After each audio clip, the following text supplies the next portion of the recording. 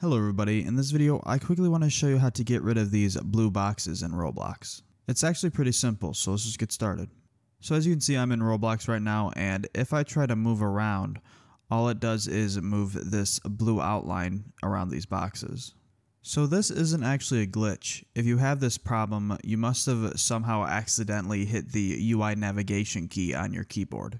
So if we want to fix this problem and get back to moving again, we need to hit that key again.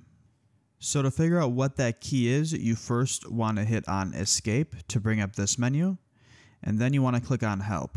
And now you want to look under this miscellaneous section, and the first one here is our UI selection key. For me it's \, for you it might be something else, so all we need to do to fix our blue box problem is head back into game and then click on that key.